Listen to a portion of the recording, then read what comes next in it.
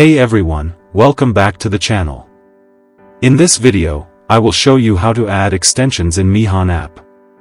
Mihon app is a free and the ultimate app for manga reader. This app allows user to discover and read webtoons and comics. I will cover very simple and step-by-step to add extension in Mihon app on any devices. Make sure to stick around till the end. First, navigate to the settings by clicking on the More option. Now go to Browse, then go to the extension repo. Once you are here, now we have to paste a link to the extension repo. To copy the link for the extension, open any browser, then search Kyushi extension, and visit the first GitHub website. Now scroll down and here you will find the link URL. Make sure to copy the same URL. After that, navigate to the Mihon app again. Now tap on Add, and simply paste the URL here, then hit Add.